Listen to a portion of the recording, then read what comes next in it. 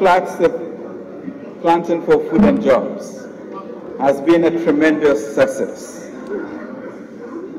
The PFJ recruited 2160 university graduates and 1070 youths to register and provide extension services to farmers across the country. To date,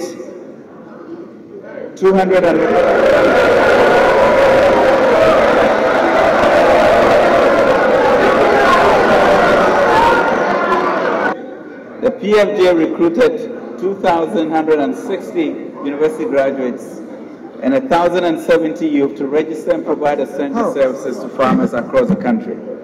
To date, 201,000 farmers have been registered. In addition, 121,000 metric tons of subsidized fertilizer and 4,400 metric tons of subsidized seeds and cereal, legumes, and vegetables have been distributed to beneficiary farmers. The program also registers suppliers to distribute farm products to public institutions across the school feeding program, the free senior high school program, prisons, defense and police, among others, to ensure availability of quality food in a timely manner in these institutions.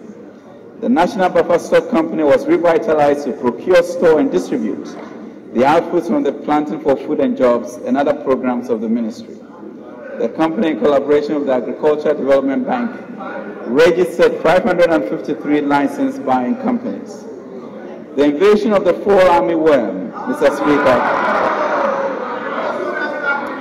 was managed through distribution of chemicals to farmers, recruitment of spraying guns, and monitoring and surveillance.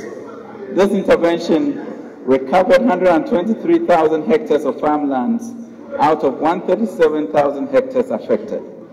A strategic stock of insecticide and other logistics will be built to ensure ready availability of chemicals during outbreaks, as well as intensification of monitoring and surveillance.